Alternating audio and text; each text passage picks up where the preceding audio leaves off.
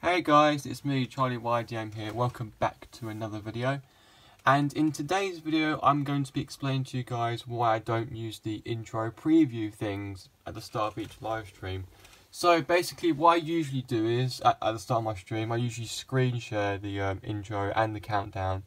Because, well, if I just play it like this, something really strange happens, and I will gladly show you what it is. Let me just turn the volume up a bit so you guys can hear it. Right, yeah, this is what it does. Yeah, you see that? It's really laggy.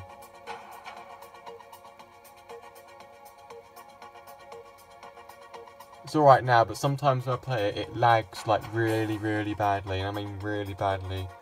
It's like it cuts off like a whole second, then it starts playing again. Yeah, see, look, it jumps a little bit. And again, yeah, this is exactly what it does. And that is why I don't do this preview thing, because if I do, it makes the stream look even more cheesy than it originally does. So like, if I screen share it, I mean, the frame rate may be a little bit off, but the audio will be completely fine. I prefer like better audio than better frame rate, because honestly, like this is just to me it just ear pierces me, and it just like it feels really weird. I don't know why. But yeah, I've had this issue with StreamYard for quite some time now. Every time I do this intro preview thing, it lags like so badly. Even the shortest video can do that.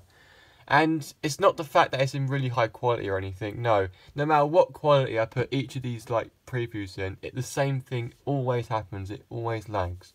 No matter what quality I put these videos in. Honestly, it happens all the time. I don't know how you fix this. Like, I've tried looking through so many options in the StreamYard settings thing, I just can't find any. So yeah, if you know how to sort this out, please let me know. I appreciate your criticism for this, because honestly, this is just unacceptable. I don't stream with OBS anymore because it's just really complicated to use, and obviously I've had a lot of problems with it recently, because sometimes it keeps doing this thing where it wants to like be resetted or something, I don't know. And it is lagging a bit as well. It's honestly weird, so that's why I don't use OBS anymore.